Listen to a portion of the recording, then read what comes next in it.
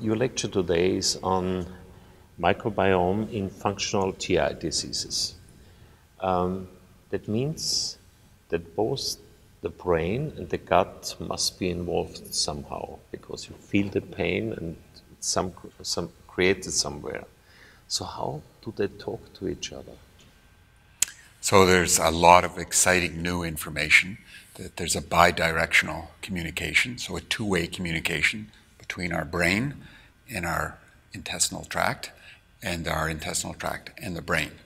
So there is this communication between what we eat and the microbes that colonize our gut and our brain function and how we feel and how we sense things like pain and discomfort.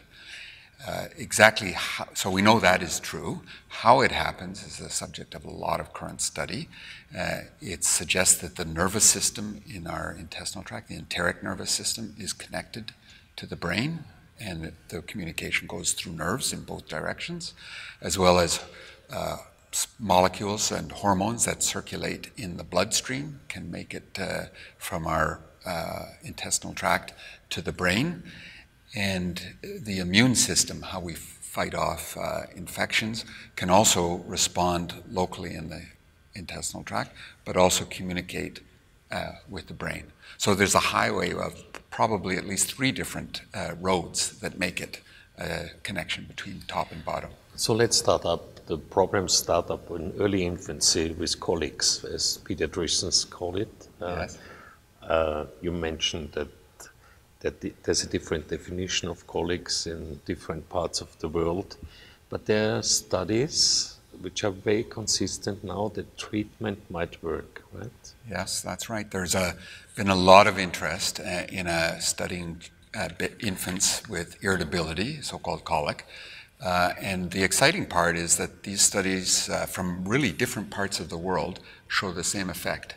And babies who are breastfed and very irritable and very fussy and upsetting for their parents to see them in that kind of state, that their symptoms improve much better with a probiotic compound as compared to a sugar pill.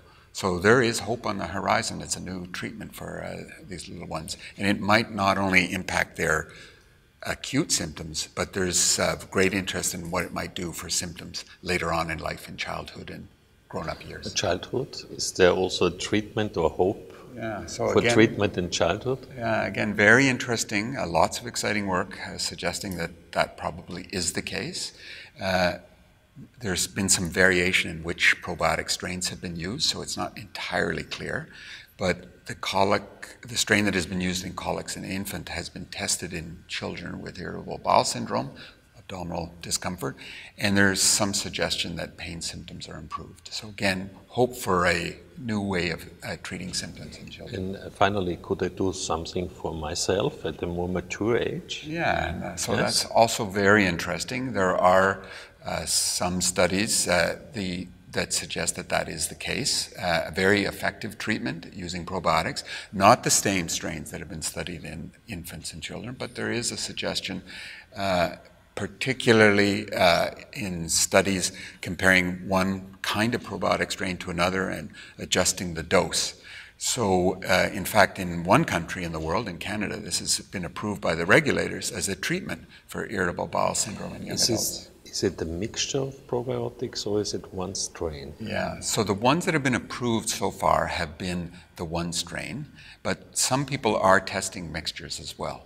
The scientific community has not resolved this question of what's the best strain, or is there a best strain, should one use a mixture of strains? So we don't know that answer yet. It's an excellent question and it needs to be evaluated further. Okay. So we will meet quite soon for a next lecture. Thank you very much. Thank you.